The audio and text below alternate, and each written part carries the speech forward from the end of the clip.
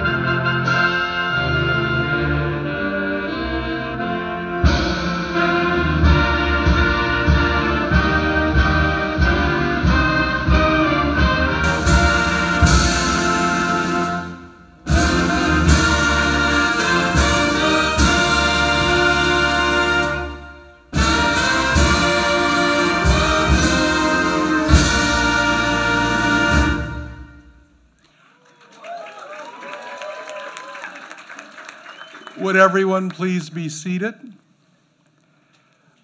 Also, out of respect for this momentous occasion, please take the time to silence your cell phones if you would.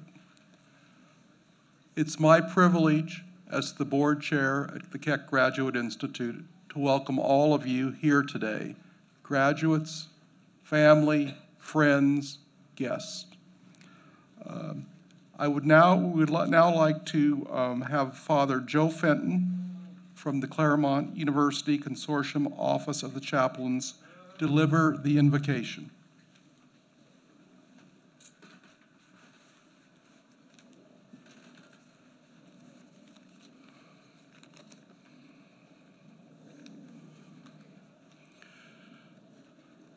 Good morning. Today is an occasion for great celebration.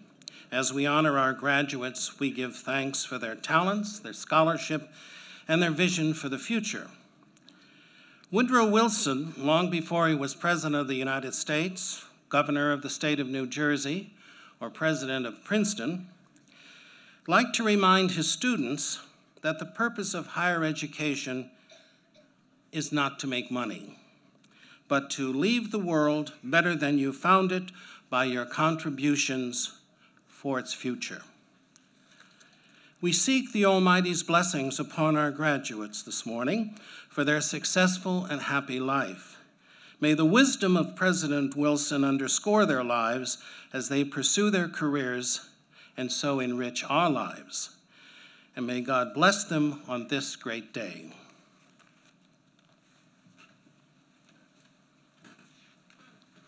Thank you, Father Fenton.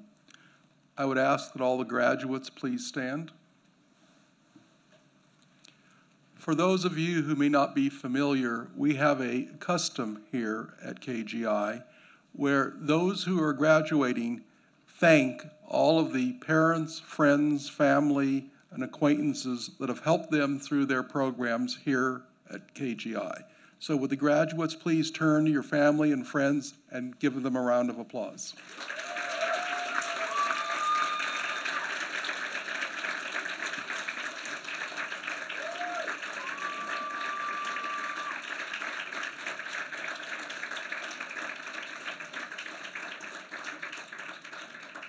Okay, please be seated.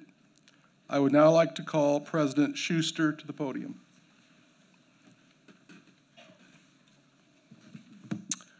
Thank you, Chairman Curry.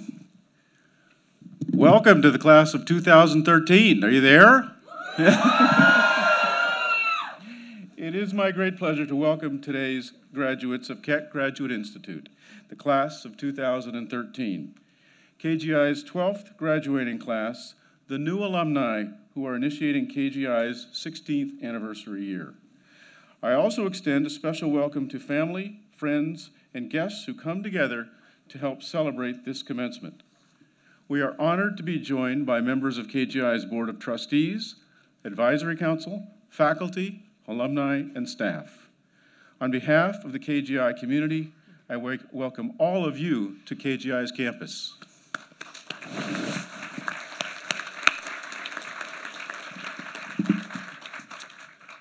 It is now my pleasure to introduce and begin the ceremony by introducing the 2013 class speaker. The speaker this year is Ujjwal Chandragupta. Ujjwal graduated from the University of California, Berkeley in 2008. He received a bachelor's degree in molecular and cell biology and came to KGI to study the business of bioscience.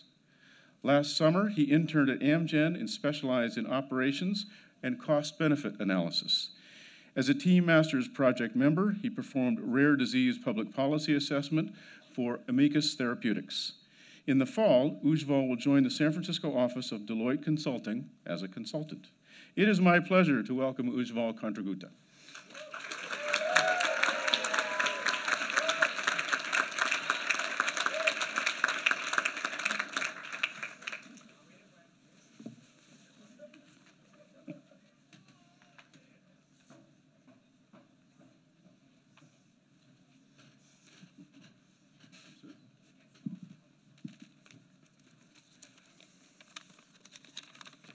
Thank you for the introduction, Shelley.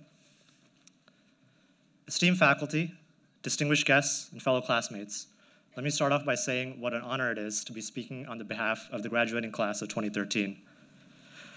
To the family members and loved ones, whether you're joining us from half a world away or just from down the road, I'd like to add my thanks on behalf of the class for being here today to share in this occasion as we move on from one stage of our lives to the next. And to my classmates, whatever your next step is, I ask you to reflect at this time on all that we've learned and all that we've accomplished in our time here. It is said that graduation is an event where a commencement speaker comes up on stage here and tells people dressed in identical caps and gowns that individuality is the key to success. So while there's no doubt that each of us is unique, I won't spend time belaboring the point. Instead, for each of us, no matter what program we've come through, there are certain qualities that we all have in common. Some that we've come into the school with, and some that we're taking out. First, we all came to this school with a shared commitment toward bettering the health and lives of people. We all know about the issues and obstacles that are tossed around in lectures and conversations around campus daily. Healthcare reform, personalized medicine, patent cliffs, and pharmaceutical R&D slowdown. These are major challenges, but frankly, it's a very exciting time for us to be meeting these challenges head-on. Some of us will face these challenges with a scalpel and medical chart, the PPCs. Others with spreadsheets and PowerPoint presentations, and still others with incredibly complicated statistics software packages and arcane-sounding engineering equipment such as WFI systems and tangential flow filters. Incidentally, this last group was the one that usually went to for math homework in our time here. No matter what tools we'll use in the future, KGI has provided us a common set of tools. These include the ability to size a market and the basics of medical device regulation, how to navigate the intricacies of regulatory approval, and how to juggle half a dozen projects at once. And most of all, how to effectively blend the life sciences with business to create a meaningful impact in human health. No matter what specialized tools each of you will use in your path down the road, this is the common set of tools that this institution has provided for us. Of all these tools, perhaps the most important, and one that's most stressed to all of us, is teamwork, the ability to work in groups. Like many of you, I went to a state school with a large undergrad population, and the extent of the teamwork that I had any, if in those days, was choosing as a team which one or two people would essentially do all the work. Here at KGI, however, from ITP to TMP, where we have almost as many team projects as we have acronyms, we struggled as a team and shared in the triumphs and achievements as a team. I know that I personally would not have accomplished all I did were not for all the members that shared teams with me that I see sitting in front of me today. Malcolm Gladwell famously wrote that you need to devote 10,000 hours to any activity to become an expert in it. Judging from the number of teams I've seen in their TMP rooms every Friday night, I'm pretty sure we've all made a significant dent in that 10,000 hour limit.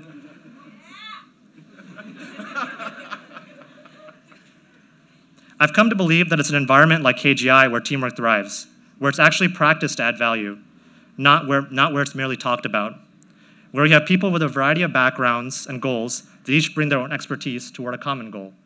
And that's why I believe that it's one of the most common, most valuable tools that we've been able to take out of this institution. And the last quality, one of the most important, I think, is that we're risk takers. We had to be to take a chance, deciding to come to an up-and-coming institution in the economic climate that we did, long before we had an idea of what ROI was, something Professor Bangson quickly rectified. Some of us took a risk coming to a new country, leaving familiarity behind and embracing a new culture as a new way of doing things.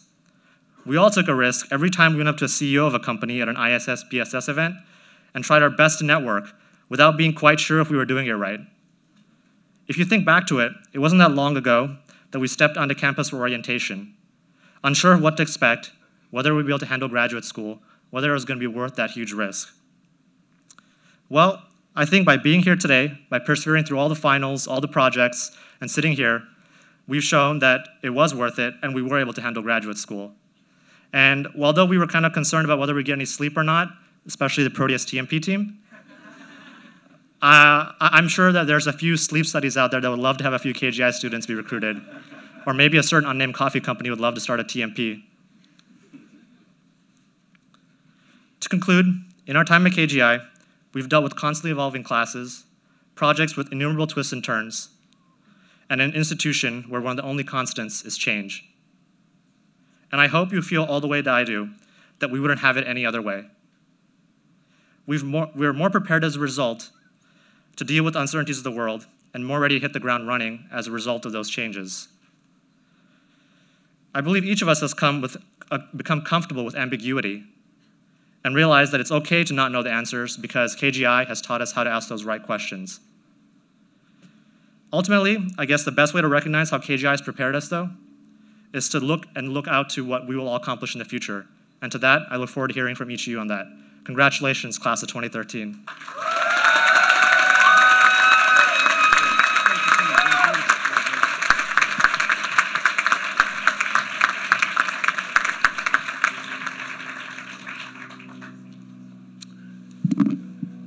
Thank you, Ujjwal. It is now my honor to present the class president for the class of 2013, Andrew Vo. Drew received a Bachelor of Science in Bioengineering and Biotechnology from the University of California, San Diego in 2010. He performed research at Biogen IDIC for a year before coming to KGI to study the business of bioscience and bioprocessing.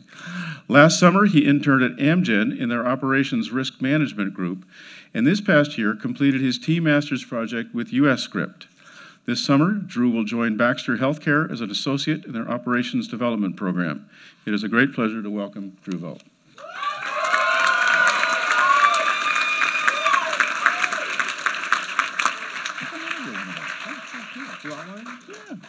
Yeah, do it. Come on. Two of them. That's not fair. All right, thank you, Shelley.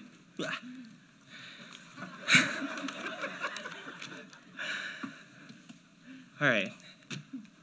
Good afternoon, or good morning, everyone. Really early today. All right, to begin. In preparation for our careers, leadership has definitely been a great emphasis at KGI. And around 1 year ago, I was given the unique opportunity to lead the students of this institution. And it was quite a journey.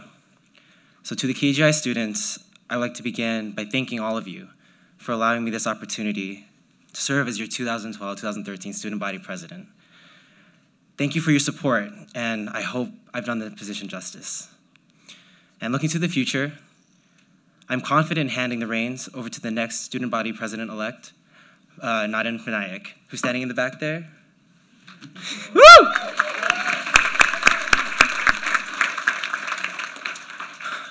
I know it'll be great seeing the great achievements that you will achieve in your presidency next year. But now, as a leader is only as good as its team. And I was very fortunate this year, very lucky to have such a stellar team, a stellar cabinet full of passionate individuals. So to my fellow members of student government, we began this year with goals of enhancing communication, professionalism, and the KGI personal branding of student body. And before you today, it's with conviction and pride that I can say that we've achieved these goals.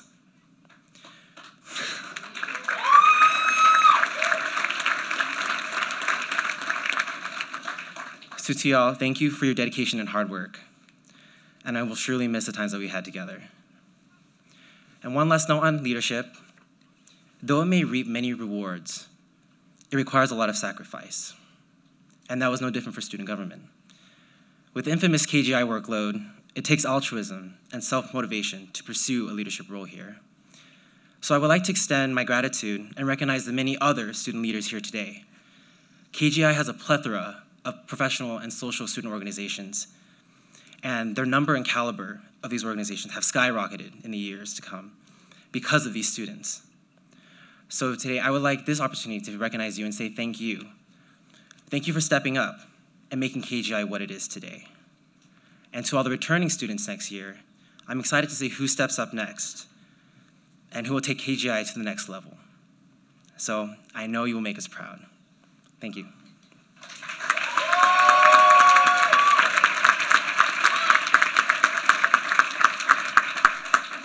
And now I would like to introduce the class gift chair, Krishma. So Krishma graduated from the University of Maryland, College Park, with a Bachelor's of Cell Biology and Molecular Genetics in 2009. She then worked at NYU Medical Center in a neuroscience lab for 2 years before coming to KGI. During her time here, Krishma completed her summer internship at Amgen in the Clinical Operations Department and completed her team master's project with the City of Hope to analyze the cost-effectiveness of personalized therapies in oncology. In September, she will join the New York office of LEK Consulting. And now please join me in welcoming Krishma to the stage.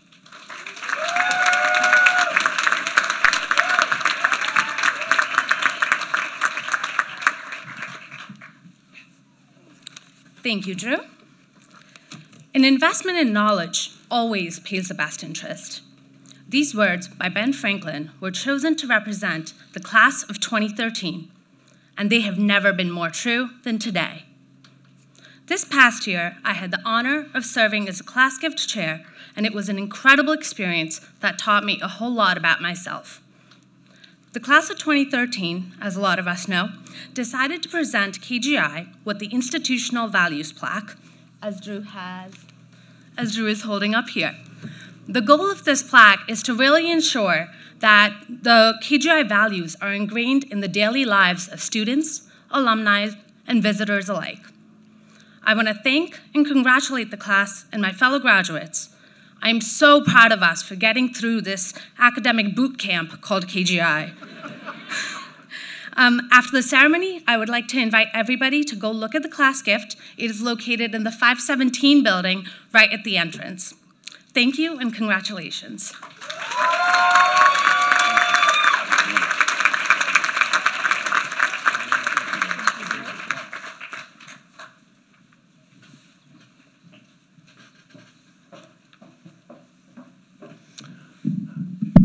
Karishma and the class, thank you very much for your thoughtful and important gift. It will be looked at prominently in a prominent place and remembered. It's important to remember your core values all the time, especially as we go through the growth and development that we all know is happening here at KGI. So thank you all again, and thank you for your generosity.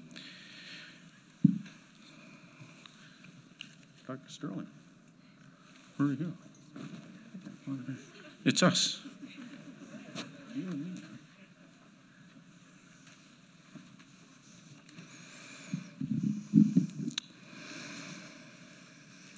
We are pleased to announce a new teaching award for faculty at KGI.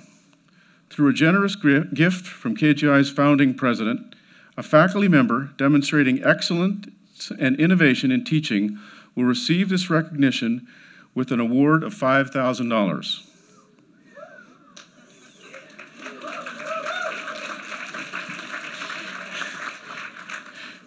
The inaugural Henry E. Riggs Faculty Award for Excellence in Teaching is this year presented to Angelica Nims.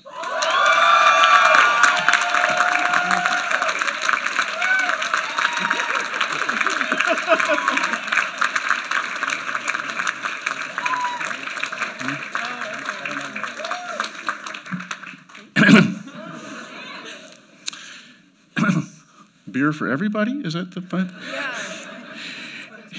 Angelica, this is in recognition of your commitment to excellence through innovation of active learning methods in teaching. Over the years, Dr. Nims has developed her introductory course on medical diagnostics into an outstanding example of educational excellence. The course reflects KGI's long-standing commitment to integrating technical content with applied, industrially oriented knowledge. Through an intensive semester-long project, the course emphasizes teamwork and project management. Of particular importance is Dr. Nims' strong commitment to educational innovation. She has pioneered the use of flipping the classroom. Work on transportation next time. She has pioneered the use of flipping the classroom teaching pedagogies within the course. This approach to active learning moves passive lectures out of the course through creating short, YouTube-like concept videos linked to homework assignments and online assessment quizzes that are completed before class. A portion of class time is then spent working through applied problem sets and more in-depth concepts. Dr. Nims is an outstanding teacher, and we are honored to award her the inaugural Henry E. Riggs Award for Teaching Excellence. Angelica.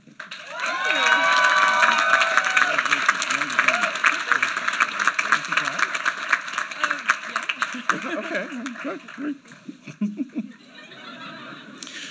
See, I guess we can keep a secret. Very good. Who knew? It is now my pleasure and honor to welcome our very special commencement speaker. Let me start by saying that Frida Lewis Hall is somewhat of a legend. Just read her bio in the commencement program and you'll quickly see why.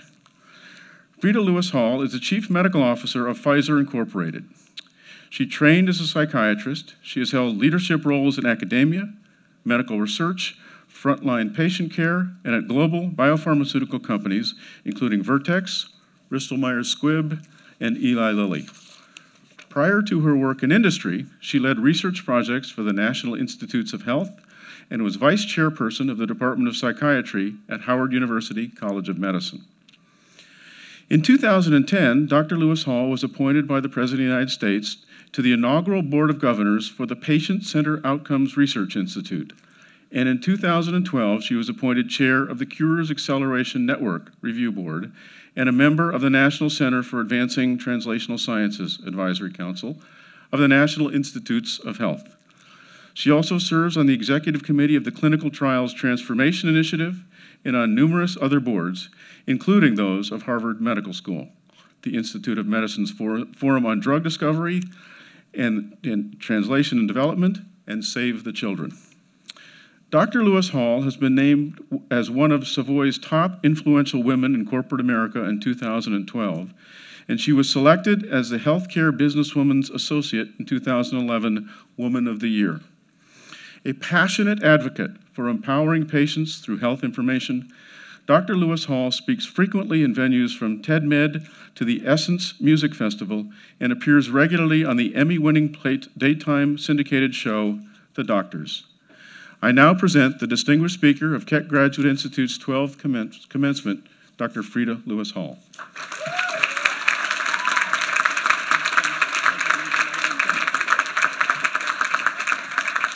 Thank you so much. I think after listening to that introduction, I'm feeling especially old and tired. Thank you so much for such a warm introduction, and thank you to the board, to the faculty, and to the administration for allowing me to be here today, and especially to you, the graduates, and your loved ones for allowing me to be a part of this special celebration. Whenever I stand at the podium, I am reminded that I've always been a very nervous speaker.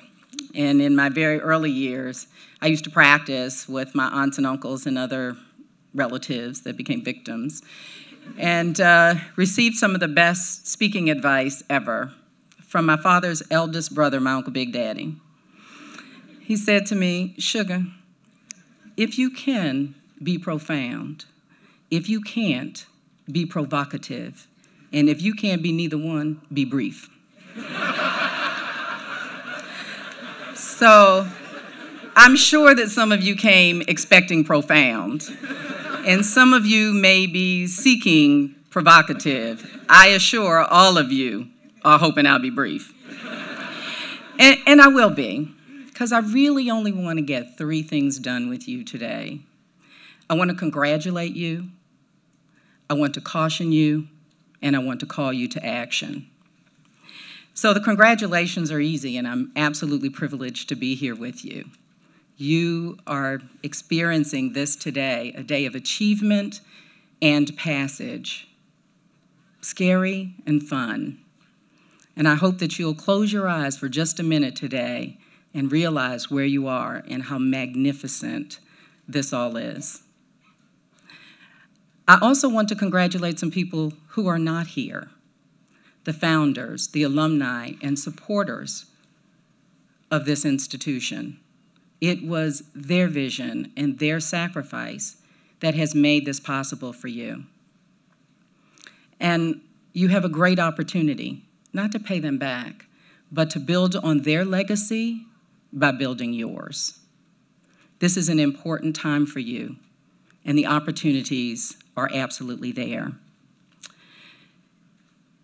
You all have the opportunity to pull people behind you to show that you can be as strong as they have been in providing a platform for future learning and growth, and you have an opportunity to meet your pledge to serve people around the world. Many of you are beginning, some of you are continuing your lives in the life sciences. And whether you're at the science of science end or the business of science end or anywhere on that continuum, we welcome you because we need you. Good leadership is never in oversupply. And we need you if we're going to realize the most basic of human desires, and that is to ensure that we have a world of people who are healthy and long-lived. You are empowered to deliver just that. And I think you learned here from what I've heard today, both at the podium and at breakfast, that you learned here at KGI that a life in the life sciences is not a simple calling. It is not a casual calling. It is deep and it's real. And the work that we do is too important and too challenging for us to not take it absolutely seriously. We all know, all of us in healthcare, that we can all do better when it comes to bettering health. This is a calling of passion, and I have to say that the passion is palpable on the stage, in the audience, everywhere I've been this morning. It's been inspiring. And many of you, I heard, have come into the health sciences of late, and some of you had early dreams and had visioned in being this lifelong. That was me. I have wanted to be a doctor since I was 6 years old.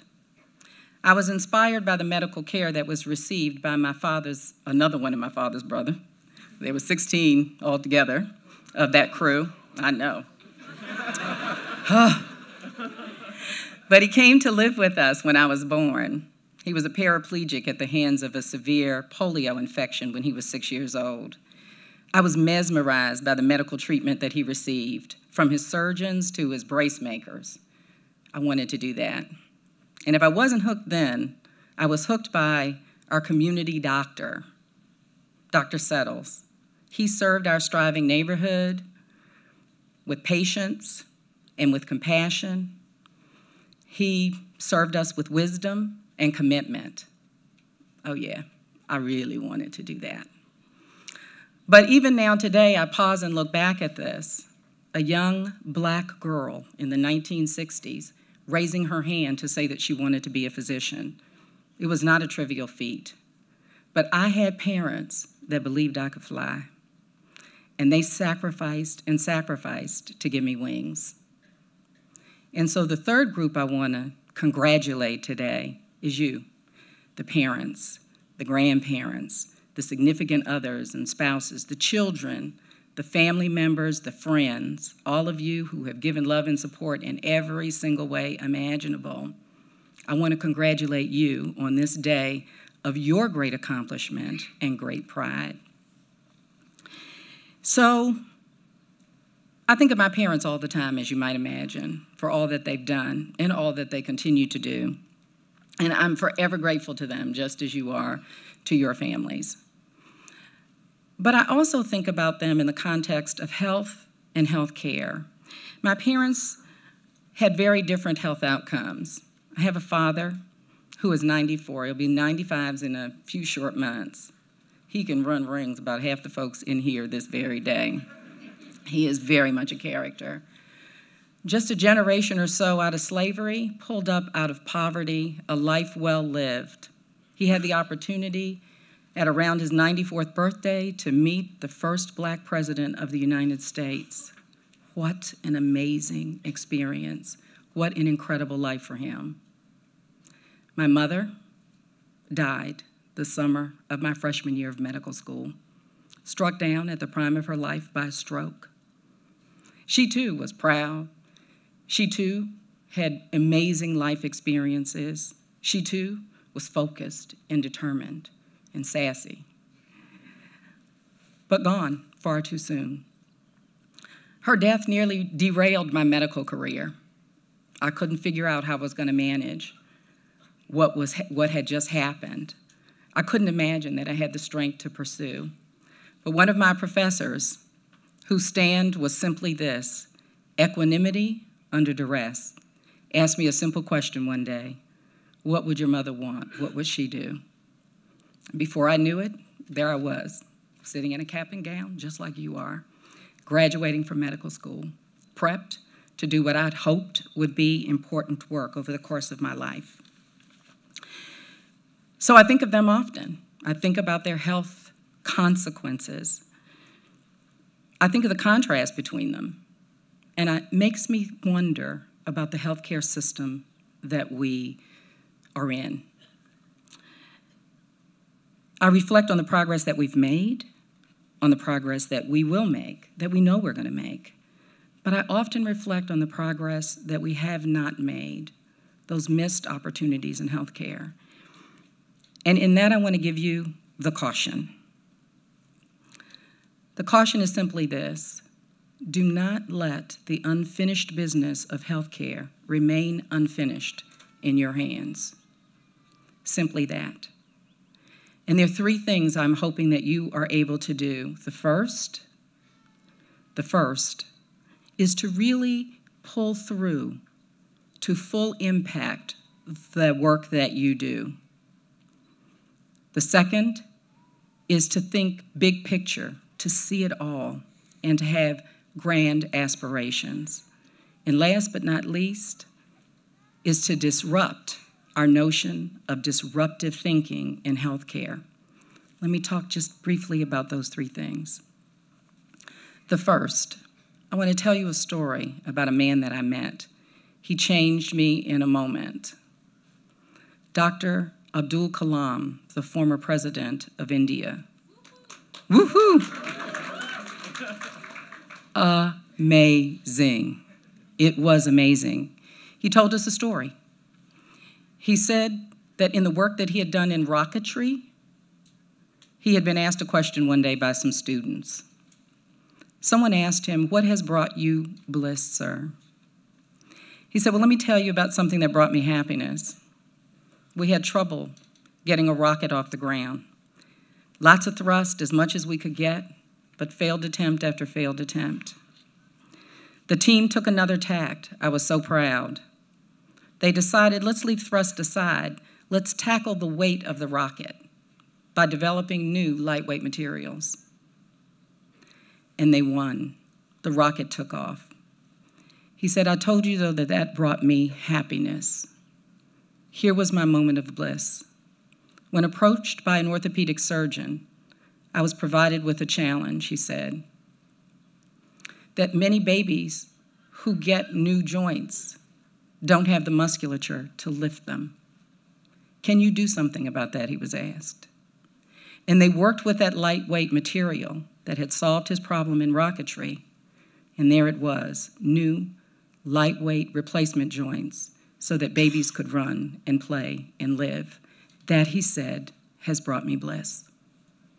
So in that first caution, don't stop at the achievement, at the innovation. Celebrate it, yes, but don't stop. Go for the bliss of the full impact of the work that you do. The second is to make sure that you take the opportunity to move those things along.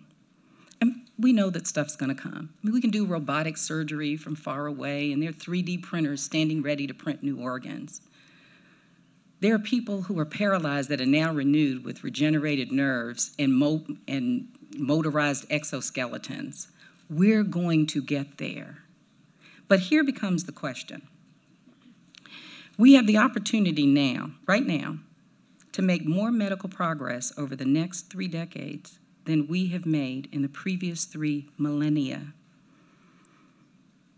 I have an aunt who used to always ask me this question: so what you gonna do with that? What you gonna do with that? Behind the headlines for biomedical breakthroughs is a much deeper question. How much medical progress do we really need? How much, frankly, can we really handle? How much can we pay for? We hear this over and over and over again. To many, the answer is obvious: as much as we can get. And ask anybody that's caregiving to a loved one with Alzheimer's, or who's dealing with mental illness, who is watching a child suffer with a rare disease, and they will tell you as much as we can get, and it isn't coming fast enough. So in a sense, society is already banking on the big medical breakthroughs. We already believe that medical science is going to pull us back from the precipice that we'll be pushed to by the largest age wave in the history of mankind, that's putting us all, or will put us all, right in the crosshairs of Alzheimer's and heart disease and cancer. So we're banking on our ability to make a difference in those spaces. Because the alternative is, frankly, just too frightening to contemplate. A system where people continue to suffer and die needlessly against a system that is bankrupt and unable to take care of them. So we know that we're going to get there, and you all will be a part of that solution. We're betting our bodies and our minds on your capabilities.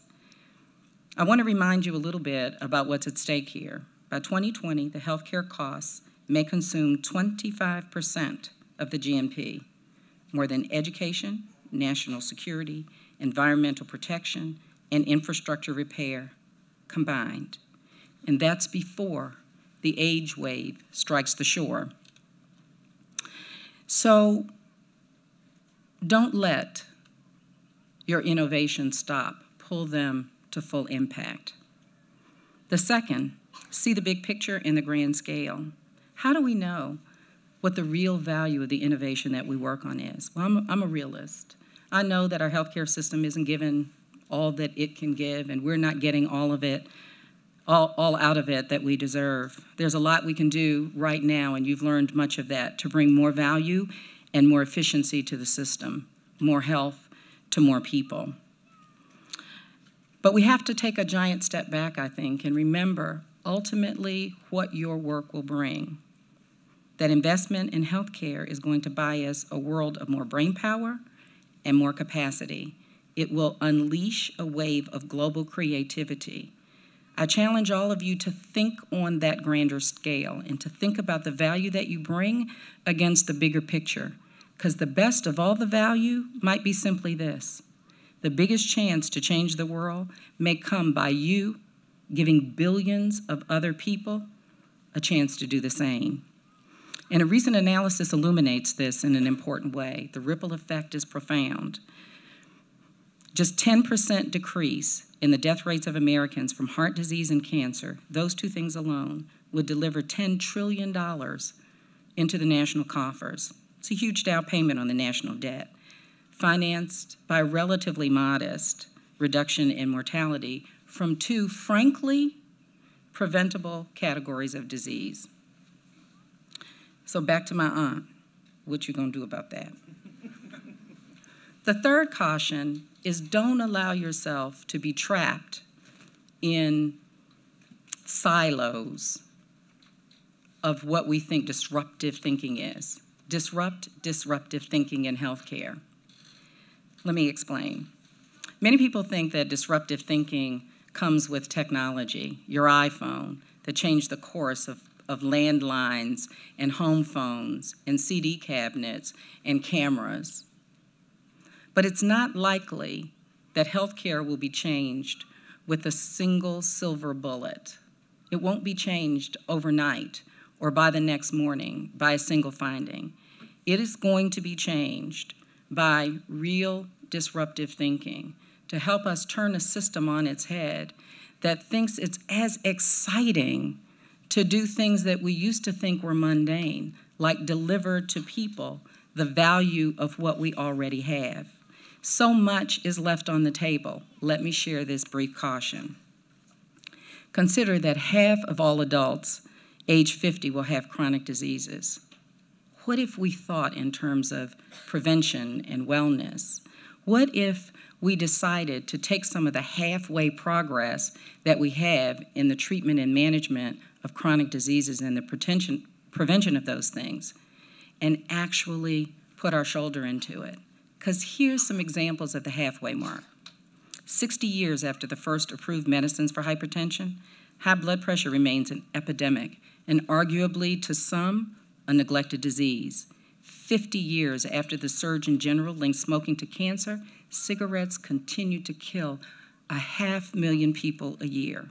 40 years after the first statin was isolated, 60% of Americans with high cholesterol don't have it controlled. 30 years since HIV was first characterized, 330,000 people a year who are infected. 20 years after the advent of highly effective antipsychotics, so many people remain untreated. And more than 10 years since the development of the Millennium Development Goals, we haven't made but baby steps in trying to reduce the horrible maternal mortality that plagues us around the world. I heard a statistic the other day that gave me chills. Disruptive thinking, I thought after I heard this line. 1 million children a year die on the day of their birth. 1 million children die a year on the day of their birth. What if disruptive thinking is doing the simple things we know could get them to day 2? The cautions. So what are you going to do about that? Here's the call to action.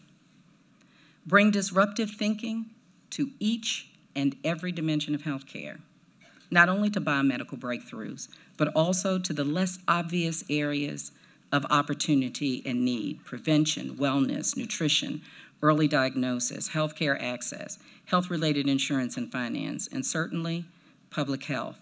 All of these are beckoning to you. We've got a lot to do.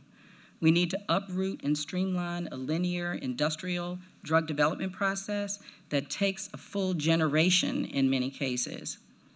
We need to change that process to one that is collaborative and circular, and one that cherishes ideas from all sources. We need to get much more serious about healthcare disparities. We have to end the day that your zip code can determine your health outcome. We need a healthcare finance system that's as advanced as the breakthroughs it's designed to encourage. We need new thinking on risk versus benefit, cost versus value, rare versus chronic diseases. We need to disrupt each and every part of it, and that will take you and your collaborative action. What struck me this morning was that you all worked together, that KGI was inherently an organization that was a bridge builder, a silo destroyer. It gave you access and ability to think about each other, to know each other, and to look forward to work with each other to bring these things down. You have all grown up with global connectivity. You're comfortable working across boundaries. You've seen the power of disruptive thinking and have heard an admonition about disrupting disruptive thinking. You're all ready to lead and to collaborate. That's the kind of thinking you have to bring, and I think it is attainable and just in front of you. So, If you think about today, I'll say this last bit to you. Your legacy starts today. That word, legacy, was one that my parents spoke to me when I was first a teenager, at least the first they spoke it, and I really understood what they meant. I was obsessed once they told me that I should build one and asked what it would look like. And they told me simply this: your legacy will be measured by three things: what you leave behind, who you bring behind, and what you've learned along the way. So as we move to this inflection point, let me ask that you seek to leave these things behind: a healthcare system that offers hope, dignity, and access to billions and billions more of people around the world. You can bring behind a new generation of life sciences innovators, just as yourselves, focused on disruptive thinking and transformational change. And along the way, you'll learn that your biggest contribution to the world will be giving more opportunity to people to change it. It's a noble challenge, and it's one that I hope becomes not your life's job, but your life's work. Roll up your sleeves, lean into it. We are all depending on you. Do not let us down. Thank you, and congratulations to you all.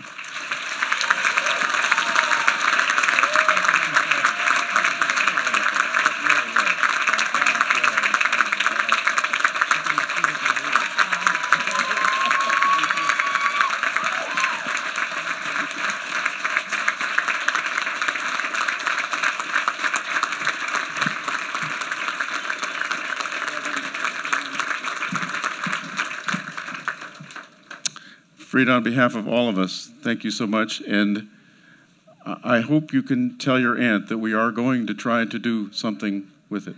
Thank you. I'm gonna text her when I leave. Thank you. It is now my honor to introduce the chair of our Board of Trustees, who I believe has some resolutions. It's now time to move forward to one feature of today's activity that you all have been greatly looking forward to. Yes, we will progress through each of the various groups in terms of diplomas and certificates. And I'll start. Recently, the Board of Trustees received a resolution from the faculty to award certificates to members of Keck Graduate Institute's Bioscience Management Certificate Program. The board approved the resolution unanimously, and I call upon Jim Sterling, the Dean of Faculty, to present the candidates. Will the candidates for the Bioscience Management Certificate in Applied Life Sciences please rise? Mr. Chairman, with great pleasure, I present the candidates who have successfully completed the requirements for the Bioscience Management Certificate in Applied Life Sciences. Upon the recommendation of the faculty, with the Board of Trustees of Keck Graduate Institute concurring, I hereby award you the Bioscience Management Certificate in Applied Life Sciences with all the rights, privileges, and responsibilities appertaining thereto.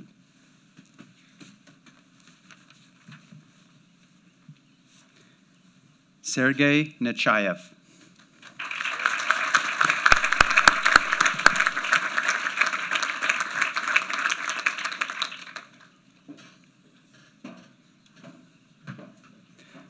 Lanissa Hong Nguyen.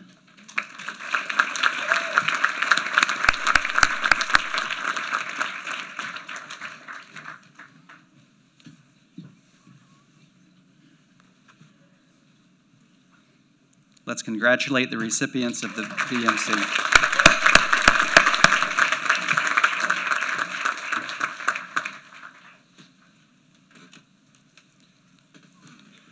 Recently, the Board of Trustees received a resolution from the faculty to award certificates to members of Keck Graduate Institute's Post-Baccalaureate Pre-Medical Certificate Program. The board approved the resolution unanimously, and I call upon Jim Sterling, the Dean of Faculty, to present the candidates. Will the candidates for the post-baccalaureate pre-medical certificate in applied life sciences please rise? Mr. Chairman, with great pleasure, I present the candidates who have successfully completed the requirements for the post-baccalaureate pre-medical certificate in applied life sciences. Upon the recommendation of the faculty, with the Board of Trustees of Keck Graduate Institute concurring, I hereby award you the post-baccalaureate pre-medical certificate in applied life sciences with all the rights, privileges, and responsibilities appertaining thereto.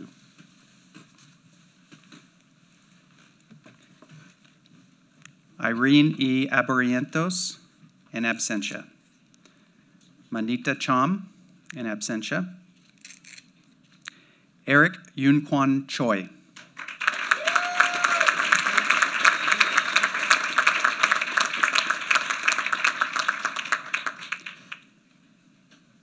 Carlos Armando Damas, in absentia.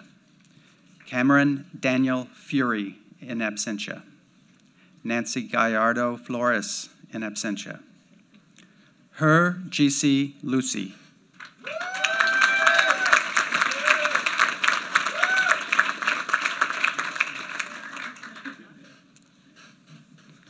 Claire Jang, in absentia. Michelle Elizabeth Kreit.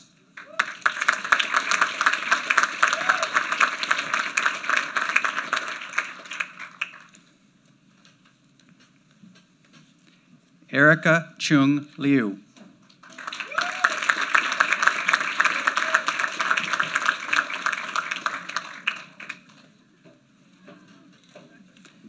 Garrett Louie.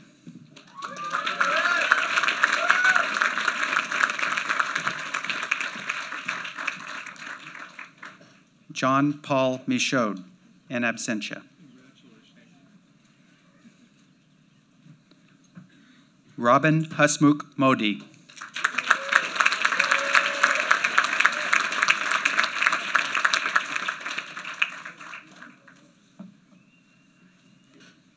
Samantha Barbosa Norona.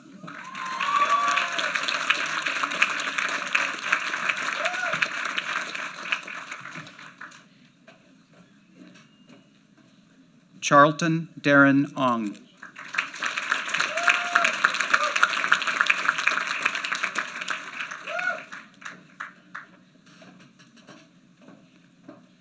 Frances Catherine Pillsbury.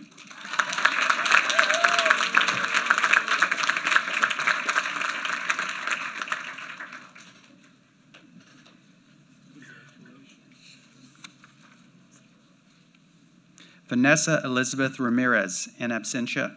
Sean Finbar Sheehy, in absentia. Varant Norar Shirvanian, in absentia. Let's give a big round of applause to the PPC recipients.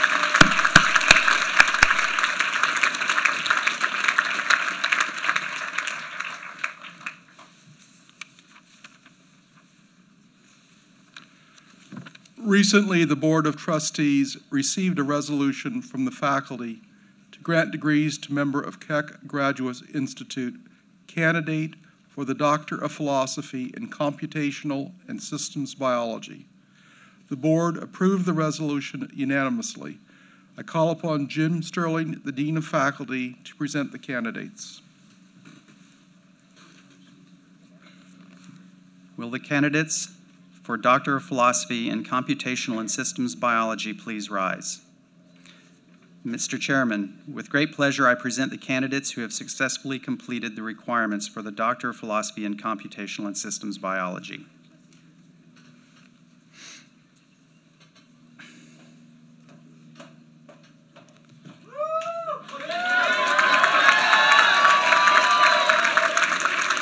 Jesse Peter Frumpkin.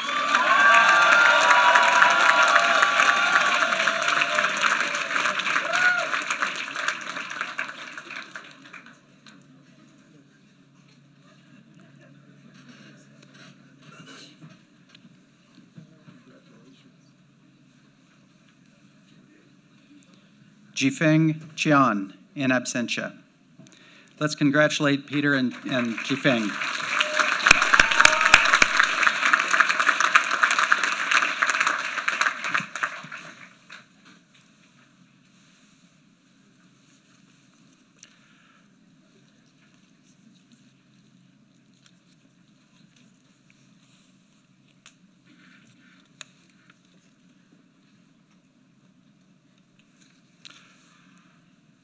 Recently, the Board of Trustees received a resolution from the faculty to grant degrees to members of Keck's Graduate Institute's candidate for the Doctor of Philosophy in Applied Life Sciences. The board approved the resolution unanimously. I now call upon Jim Sterling, the Dean of Faculty, to present the candidates.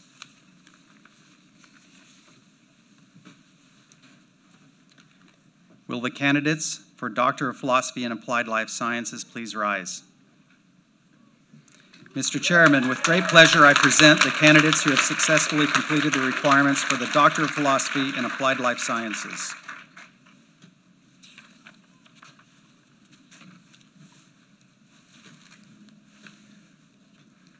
Upon the recommendation of the faculty, with the Board of Trustees of Keck Graduate Institute concurring, I hereby confer the degree of Doctor of Philosophy in Applied Life Sciences with all the rights, privileges, and responsibilities appertaining thereto. Christopher Michael Warner, in absentia. Christina Lynn Ruskus.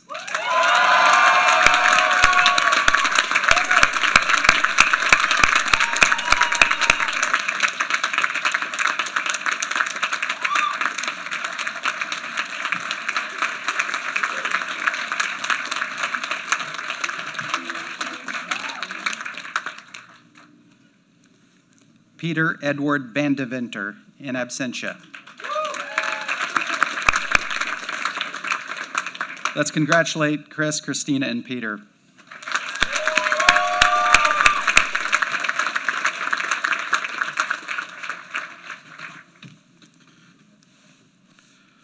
Recently, the Board of Trustees received a resolution from the faculty to grant degrees to members of Keck Graduate Institute's postdoctoral professional masters in bioscience management class.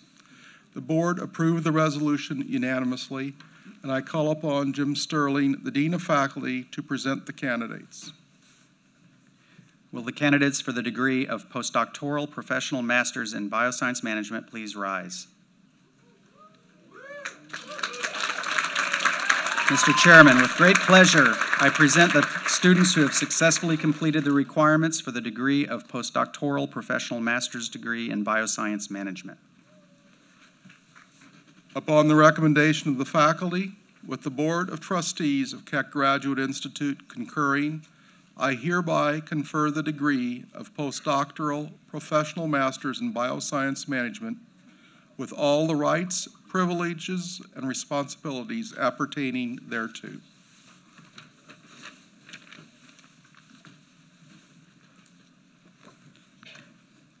Eric Allen Houghton, in absentia. Thuy Tu Trong.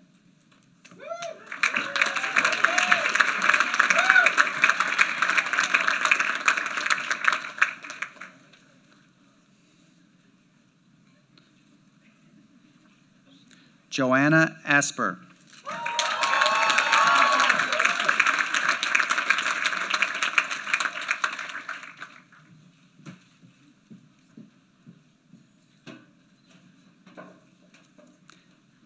Zainab Ibrahim Bello.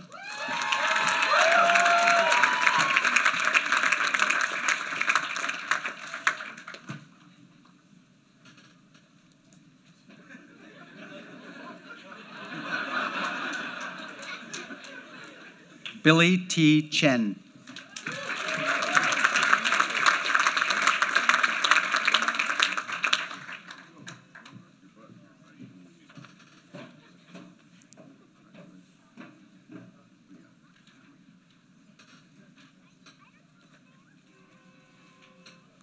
Harita Haridas.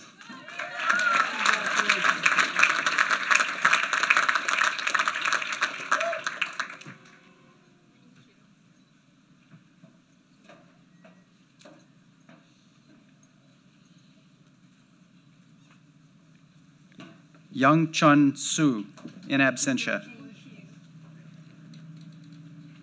Snehal V. J.D.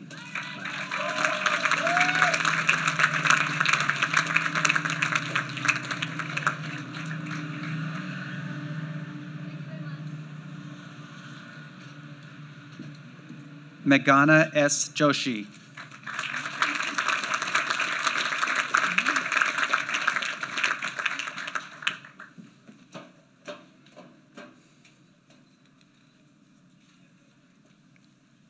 Supriya Vijay Kumar Kadam.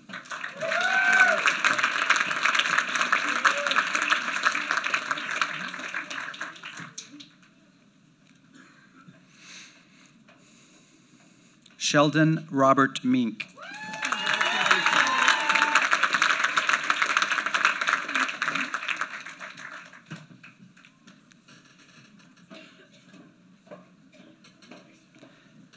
Syed Hadi Mirmalik Sani.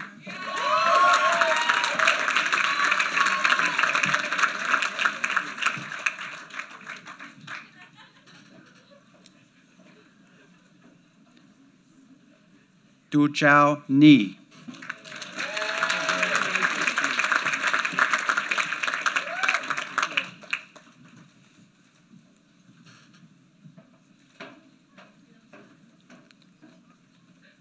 Krishna Ramaswamy.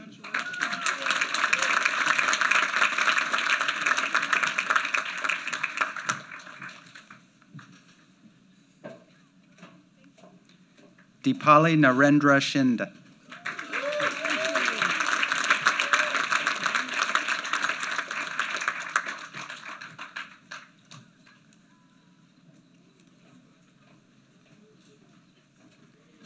Rajesh Velagapudi, in absentia.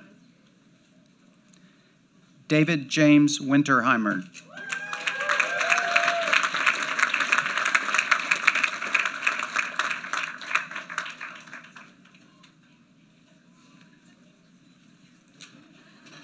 Kiera Denise Wright.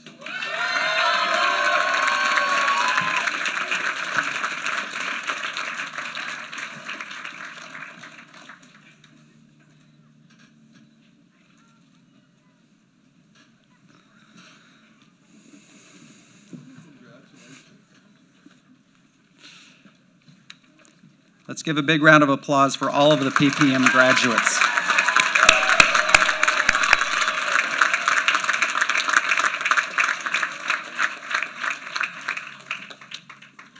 Recently, the Board of Trustees received a resolution from the faculty to grant degrees to members of Keck Graduate Institute's 11th Master of Science class, the class of 2013. The board approved the resolution unanimously.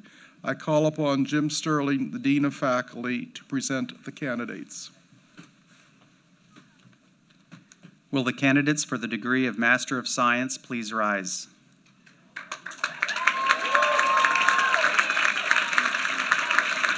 Mr. Chairman, with great pleasure, I present the candidates who have successfully completed the requirements for the degree of Master of Science.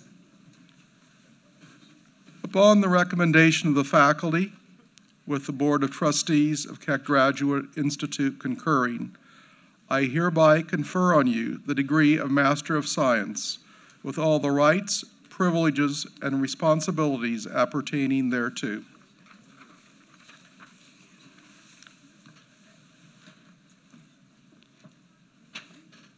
Kate Elizabeth Brown.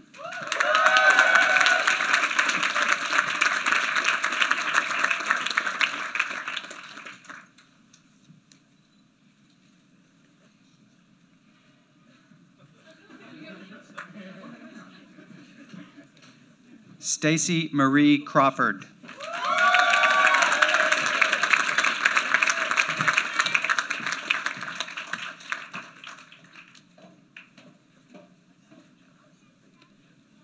Michael Lamar Garrett Davis.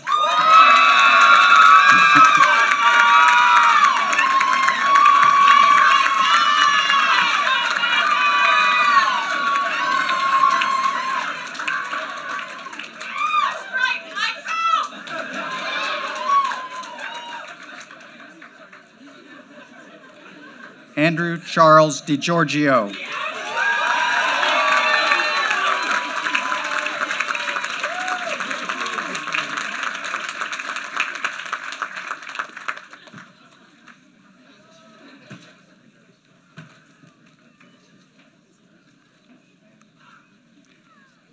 Dennis Batarina Duong.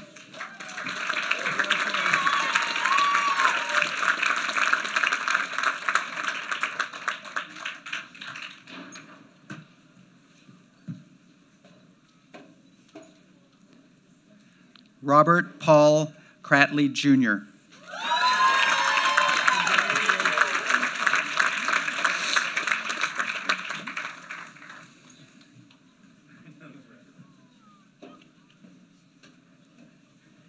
Robert Lee.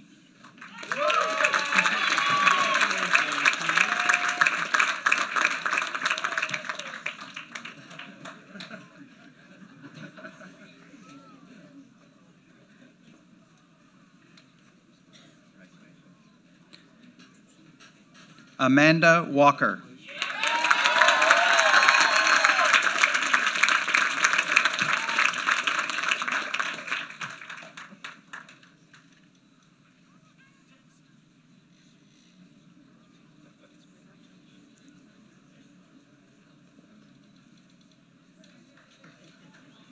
Jesse Yang, in absentia. Sally Yang.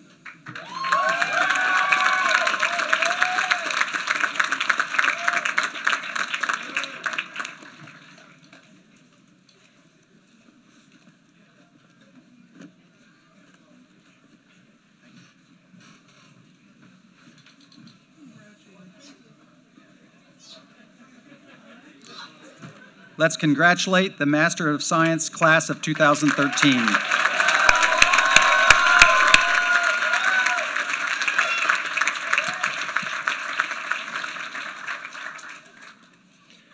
Recently, the Board of Trustees received a resolution from the faculty to grant degrees to members of Keck Graduate Institute's 12th Master of Biosciences class of 2013.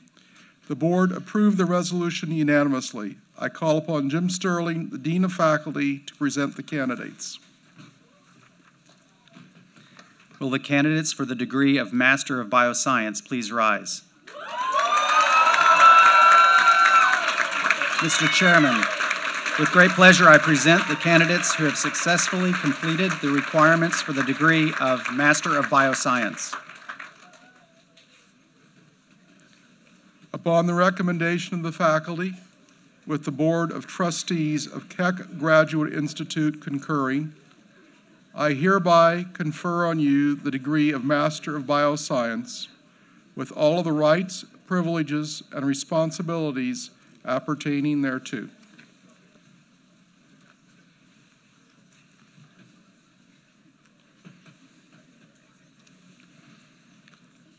Ifeanyi Michael Amadi.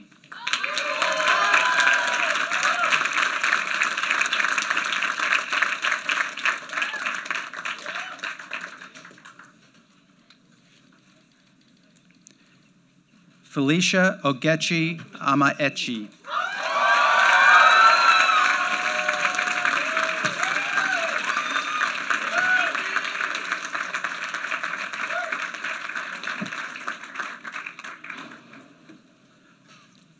Juan Jose Aponte Ubillos.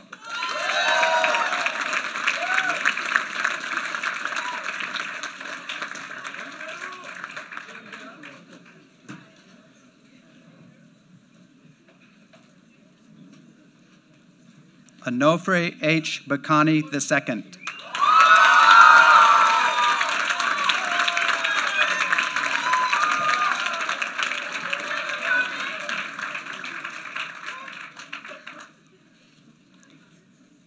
Sezen Bali.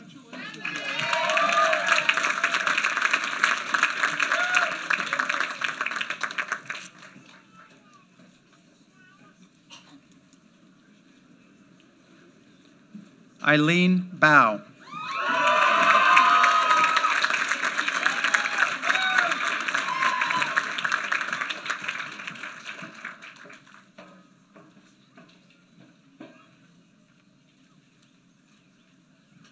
Jacob William Boland.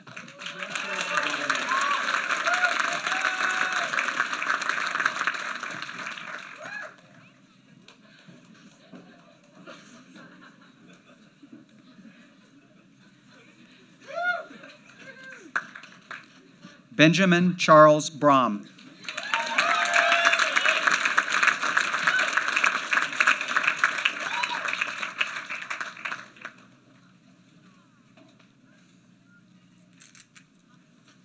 Ian Hunter Brown.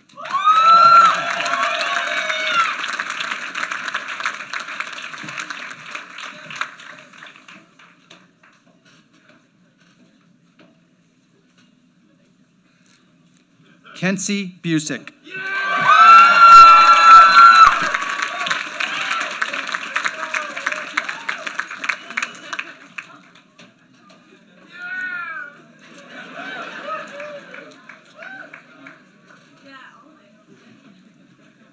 Christopher Cantrell.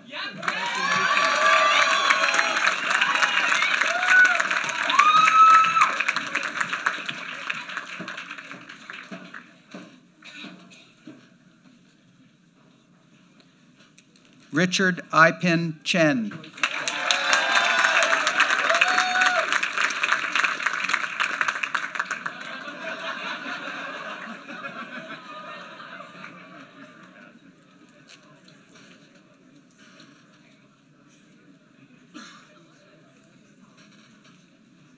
Kevin Nathaniel Cho.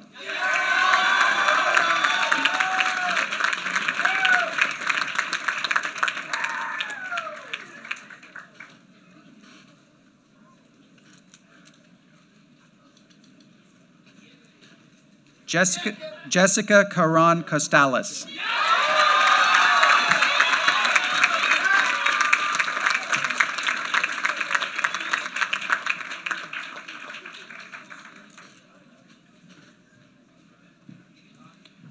Riva Elaine Culper.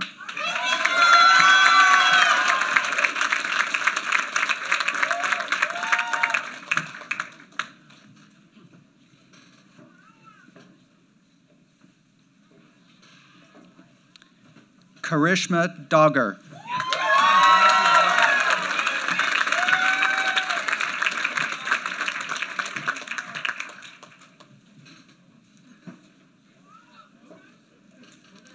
Robert Charles Davies.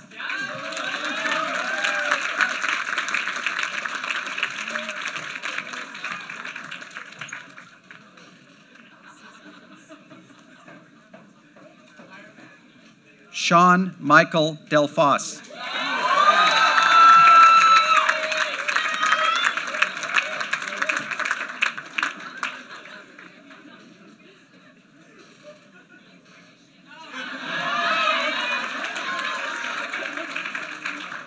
Ram Kumar Dorayaj.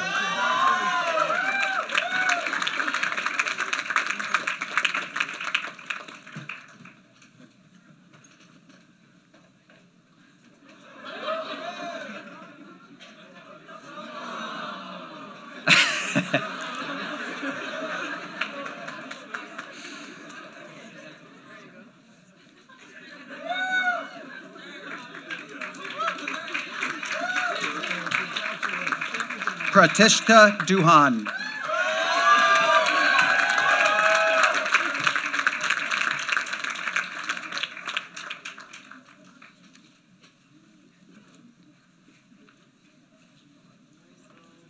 Christian Matias Gallardo.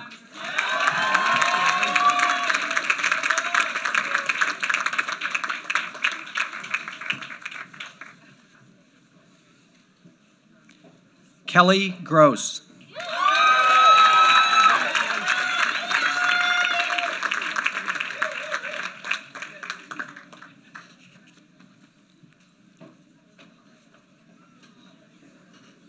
Patrick McConaughey Harkins.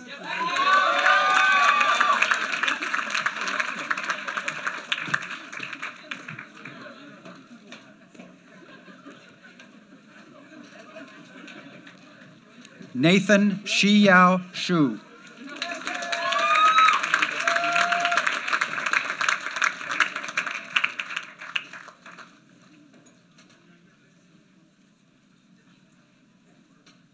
Andrew T. Jerome.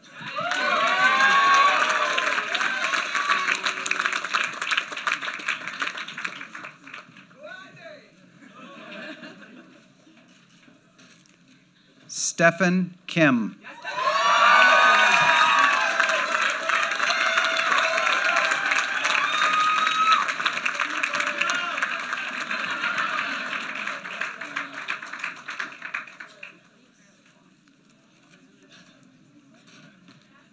Ujval Kondragunta.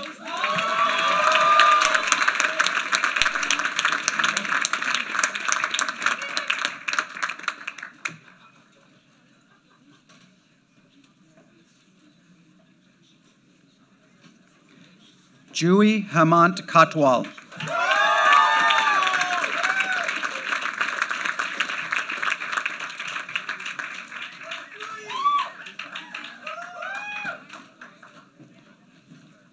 Jennifer J. Lee.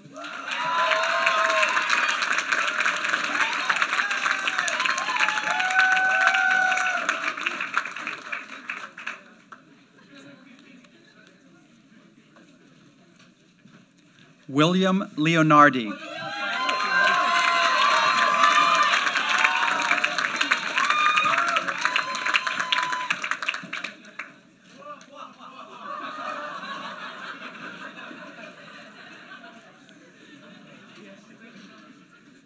Adrian Kwang Chi Lee.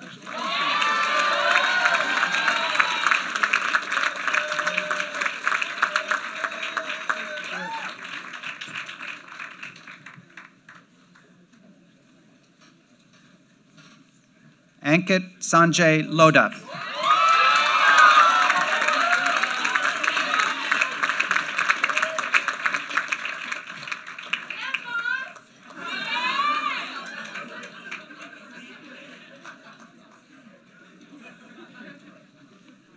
Brady James Miller.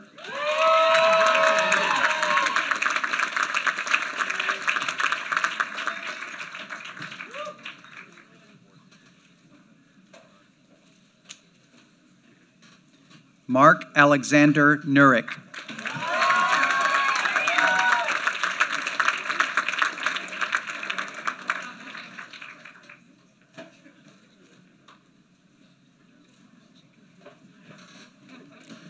Giselle Stephanie Perez.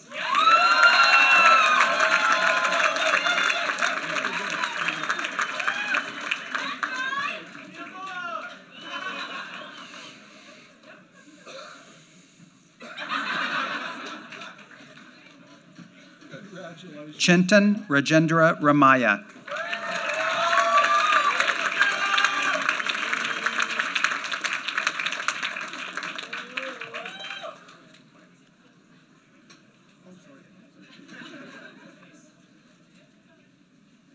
Stephanie Kazumi Sakamoto.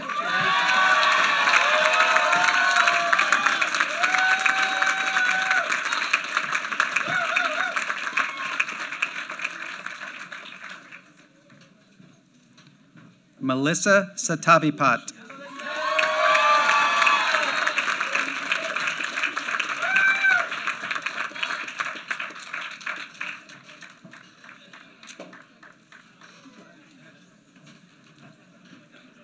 Pankit Bipin Shah.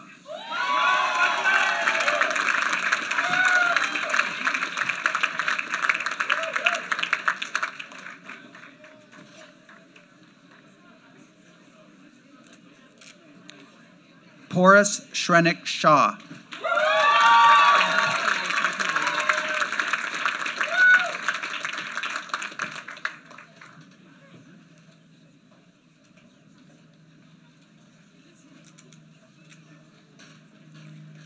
Surgeon Shailish Shah.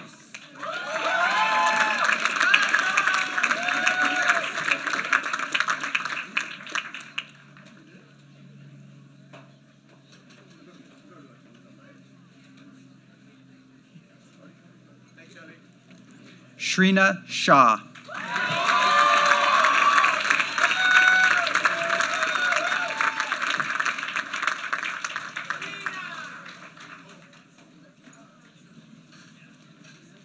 Chakti Sayasalit.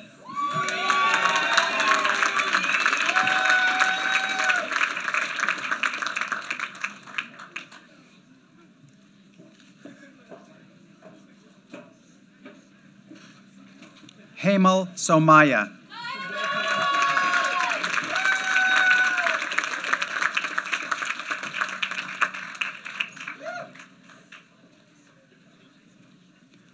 Huang Lan Kong Tran.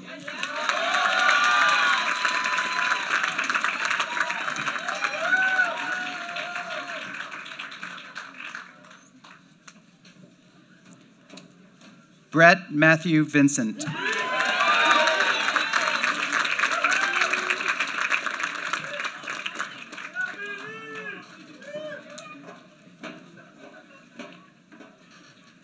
Andrew Vo.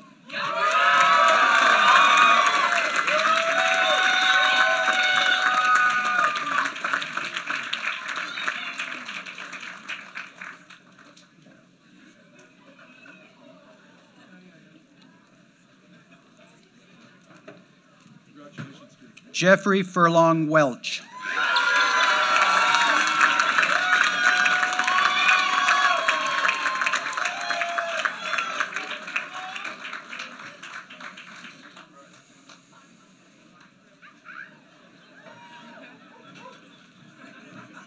Erin Michelle White.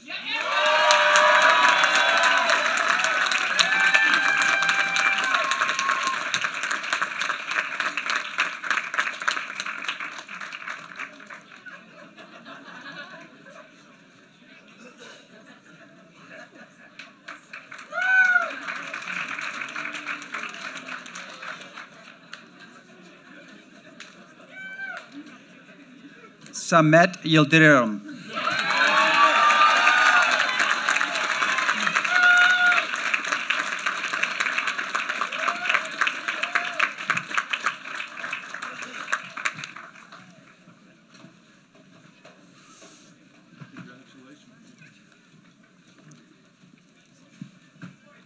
Let's congratulate the MBS class of 2013.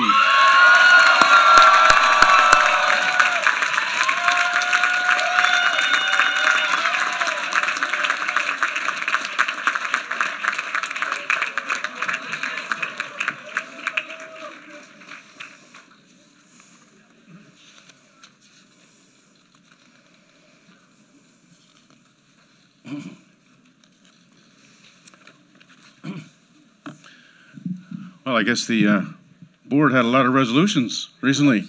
Congratulations. Let me again, after this, welcome all of you as the new alumni of the Keck Graduate Institute. Welcome.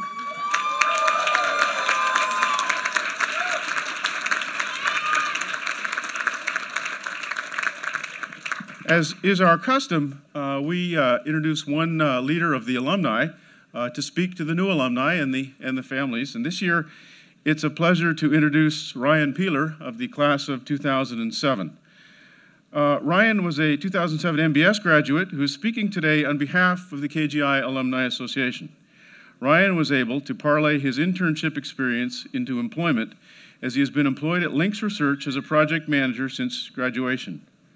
Ryan was recently named by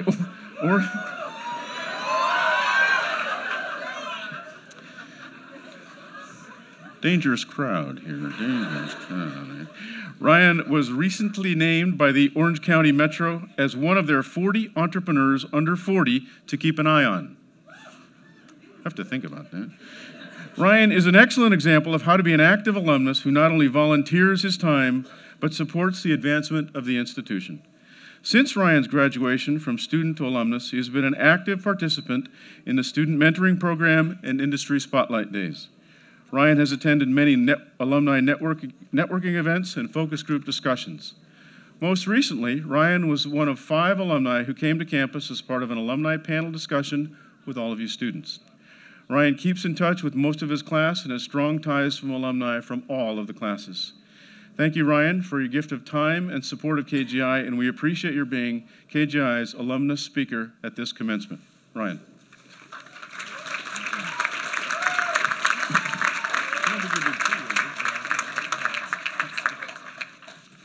As these class sizes get bigger, I can be the first to say good afternoon, graduates. It normally doesn't go that long. So good afternoon, graduates, and you did it. I couldn't be happier to be standing here before you today with your friends and family to also say good job. A quick aside before we get going. Now is when you have the permission to look back and say it wasn't that bad, but not before. And we're in the home stretch here, so I will focus on being brief. So on behalf of all my colleagues in the Alumni Association, I say welcome. The alumni board that I represent was founded a little over 4 years ago with the purpose of being the liaison between KGI and the alumni community. The hope was that we could give back to KGI by helping in 4 key areas: admissions, curriculum, networking, and career services. As an alumni board, we hope our time and effort has given you a better experience in at least one of these areas while you're a student here. We also coordinate the efforts for alumni giving to the annual fund, and you can be sure you'll hear more about that later and throughout your career. So, what is the KGI Alumni Association? You're joining a group of hundreds of KGI graduates working all around the world at companies from Abbott to Zymogenics. The KGI Alumni Association has no membership fees, and today you've done the only thing you need to do to join. You graduated. So now that you're a member of this exclusive group, what exactly does this mean? It means access, and it means you have a way to give back. You have access to resources like people who have been on the same path as you. You have access to advice, mentorship, a network of job opportunities, and hiring managers who have real-world proof of what these degrees you're getting today are worth. A few years from now, you'll have access to people like you are today, people who are knowledgeable and passionate, and maybe even well-rested after finals and TMP presentations, who could use a little advice or a little help finding their way. So be a good citizen on both sides of this fence we call experience. I implore you to be an active participant in the alumni community. Give money if you can, but always be ready to help or be helped by someone who walked these halls with you or before you or after you. Your education was a crash course in our industry. Take a second to think back about what you knew 18 months ago and what you know now. If your experience was like mine, everything came at you so fast that you don't realize how much you absorbed. You'll build on that throughout your career. And when you share those things, the things that you're learning, you benefit, and so does everyone else. It won't be long before there are thousands of KGI graduates helping to shape the future of human health. This is a tremendous opportunity to get to know people with a similar mission to yours. So take it and run with it. Go make those connections. Go out of your way to introduce people who might be able to help each other, even if you don't see the benefit to yourself right now. Because I can assure you, the benefit is just around the corner. The applied life sciences are far-reaching, and the world we work in is small and getting smaller. I wanted to conclude by telling you all that there are envelopes taped to the bottom of each of your chairs that contain a check. We call this seed money to get you started. I really wanted to conclude that way, but to be honest, the valuable thing isn't taped to your chair at all. The thing of real value is sitting in your chair. Thanks for choosing KGI. Thanks for finishing. And thanks in advance for all the great things you're going to do for our community and for our world. I hope your celebrations are worthy of this achievement, and it's my honor to congratulate you all again and welcome you to the Alumni Network.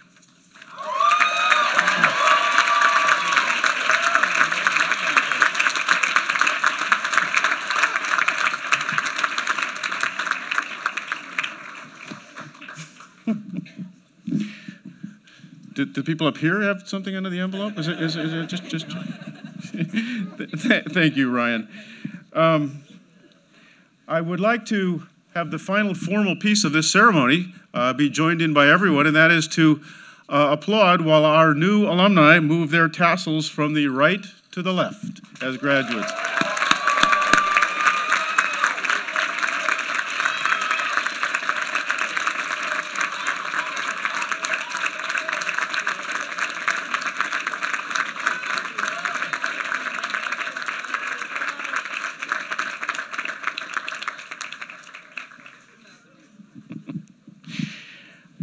Congratulations from all of us to all of you.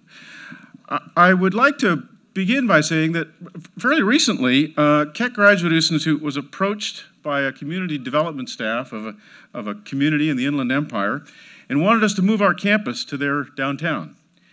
They offered free space and lots of parking and access to Interstates 10 and 15, so it kind of gives you a clue, but I won't tell you where it is. Anyway, just now we are in Claremont. We have absolutely no intention of ever leaving, but I was struck by one special attraction they noted. Centrally located between LA and San Diego. Now, I lived for many years in Lincoln, Nebraska. And so I'm particularly sensitive to being centrally located. We would boast all the time that we were midway between your favorite California beach and the most exciting shows on Broadway. And technically that was true. But for the record, we are always going to be in Claremont, and we have all the access to I-10, LA, and San Diego that we need. But I was particularly struck by the inadequate metaphor and the irony. Centrally located. Every place on the planet is centrally located to somewhere. The reason I find it ironic is that we are also centrally located, if you will, between the past and the future. You are sitting here as the bridge between our past and our future, and KGI has helped define your future as well. But I would like to argue briefly today, centrally located is an appropriate metaphor in this case. You are in a unique and most critical junction in our past and future and your past and future. Graduation, or commencement, is a very special bond. You are about to begin a new era, either professionally or educationally in your lives, by having completed the curriculum and co-curriculum we have developed and delivered. We as an institution have grown and expanded our programs and expertise. And likewise, we are about to enter new arenas, both professionally and educationally. You have a relatively brief history and about to join the ranks of over 500 accomplished alumni who share your passion and commitment to the life sciences, and you are developing skills to exploit them to help society. We, as a growing professional education and research organization, are entering new ranks among professional science programs and health professions. Of course, with our unique perspective of the synergy of business and science. And of course, our parallels can go on. What is most important, however, is the bond that keeps us together at the nexus of past and present. I hope it is our shared passion and commitment, and that it is our entrepreneurial drive and our community values that you gave us to remember, of continual learning, growing, and contributing in the most effective ways possible. I hope it's our shared hunger to question and challenge accepted boundaries of thought or promise. The past and the future come together in very tangible ways as well. Jim Sterling, our Vice President of Academic Affairs and Dean of the School of Applied Life Sciences, and Kyle Mack, an alum who I see over there, who graduated from the MBS program last year, were interviewed in a story for last year's U.S. News and World Report's Best Graduate Schools.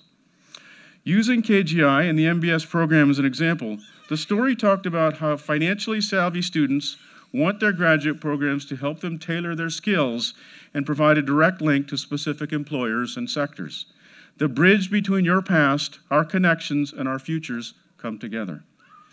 Member of our Board of Trustees, Ross Grossman, recently retired from Regeneron, eloquently noted at our fellowship dinner that one of the reasons he supports KGI is because we are one of the few academic organizations that really listens to industry and the healthcare world and provides relevant, timely, and realistic experiences for our students in all of our programs. Our faculty, who represent a rather impressive record of experience in both academic pursuits and industry, work to bridge your future to their expertise and success. While having 12 graduating classes is not a long history by academic standards, we are beginning to see the seeds of our bright future. Successes like Ryan, our alumni speaker today, who has actually co-founded a company within his organization using proprietary data research that can map entire scientific communities for biotech and pharmaceutical companies. Achievements like the Competitive Intelligence Department at Amgen is made up virtually of KGI alums.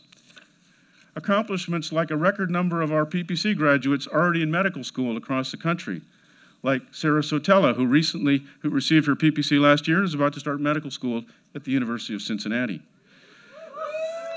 Successes like Linda Suhu, a graduate of our inaugural PPM cohort, who is now at Gilead Sciences as a manager of technical services and CMC regulation.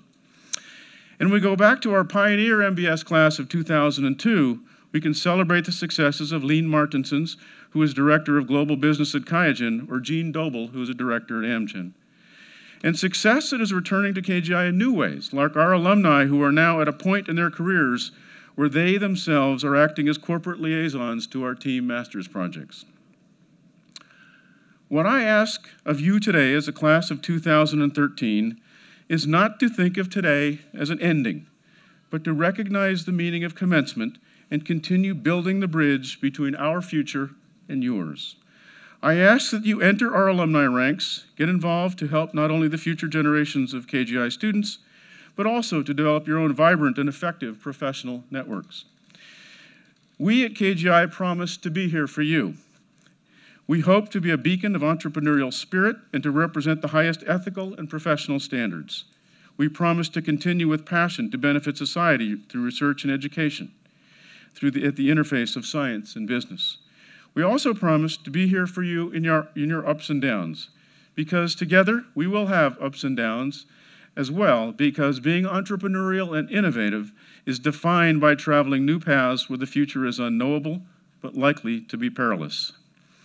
But as you succeed, so do we.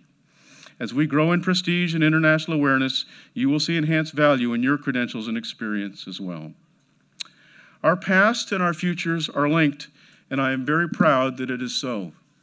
To quote Dr. Lewis Hall this afternoon, your legacy starts today. So I ask you, as a class of 2013, to share in our pride and share in our thrill at your accomplishments and your future. I ask you to consider what we can do as we work together for that shared future, because knowing you and the people in KGI, I am certain we can do great things together. Now, as we begin our futures together, I ask all of you to join me in one last round of applause to congratulate the class of 2013.